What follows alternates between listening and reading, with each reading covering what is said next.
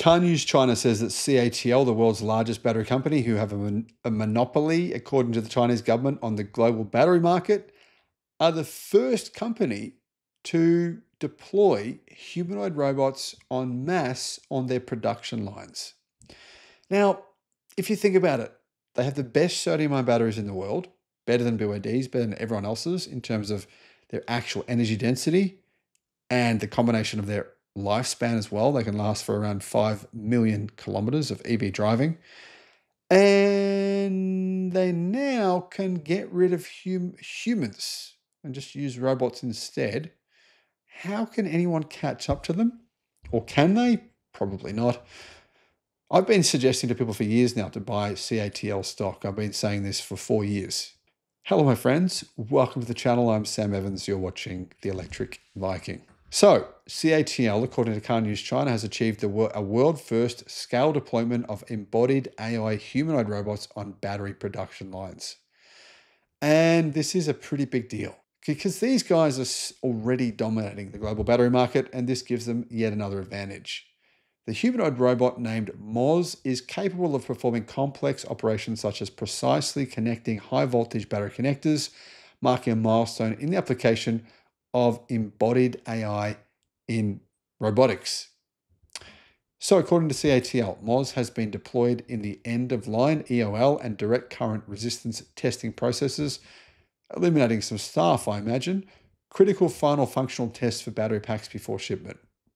These processes previously required human workers to precisely connect test plugs carrying hundreds of volts to specific locations on battery packs, creating high voltage spark risks and inconsistencies in efficiency and quality. In other words, CATL was like, well, if we have any issues, they're probably being caused by humans. Let's replace them with robots and we'll save some money at the same time. And that's exactly what they've done. Moz has dramatically transformed this situation, apparently.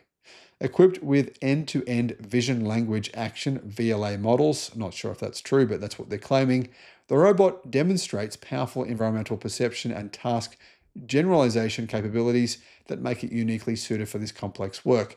Can it really do all that, or is that just a blurb from CATL? My answer to that would be no. No.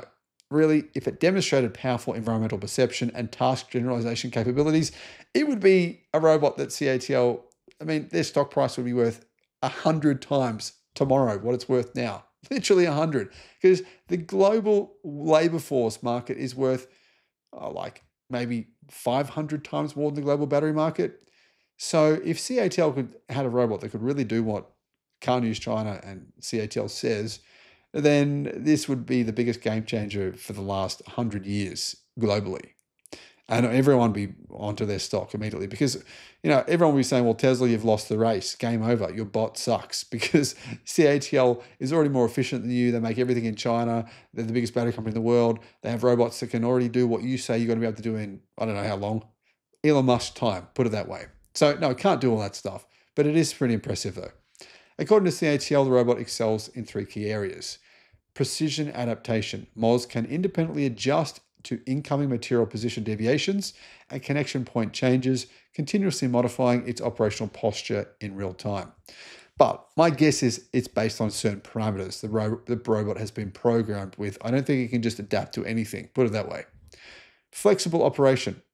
When inserting and removing flexible wire harnesses, Moz dynamically adjusts its force to ensure reliable connections without damaging components. Efficiency and reliability. In actual production, Moz maintains a connection success rate above 99% with operational efficiency matching that of skilled human workers. Basically, really, the truth is, sorry CATL, I know you guys email me and you're nice to me, that's great, but the truth is, there's no need to bullshit. This robot's doing a really good job of replacing the humans that were doing this job before. In other words, it's doing specific jobs it's been trained to do, and it's doing them very well. But yeah, the other stuff they said, obviously, is not accurate. Moz has become an indispensable member of our production line, said CATL. Beyond its primary tasks, it autonomously detects wire harness connection status, reports anomalies immediately to reduce defect rates, and proactively switches to inspection mode between operations. Now, this shows you that every battery company in the world has consistency issues with batteries. And they have to throw some of them out. This is actually, everyone has to go through this process, not just Tesla, as some people would tell you. When facing continuous production of multiple battery models, Moz has demonstrated a threefold increase in daily workload with exceptional consistency and stability. Now, are they saying that Moz can do 3 times more work than a human? Probably. And they can work 24 hours a day. And guess what? Moz doesn't complain either. Moz doesn't look at his phone. Moz doesn't get distracted. Moz doesn't go out for drinks the night before. Moz doesn't have not enough sleep like what I'm going to get tonight. So, yeah, this is just what's going to happen to all of us eventually. Moz was developed by Spirit AI, a robotics company within CATL's ecosystem, and is powered by CATL's self-developed batteries. Basically, CATL actually set up a separate battery production line for batteries specifically made for humanoid robots. And this humanoid robot has batteries from that production line. And I'm going to guess that, ironically, humanoid robots that are using batteries from that production line will be working on that same production line. That's kind of crazy. Thanks for watching.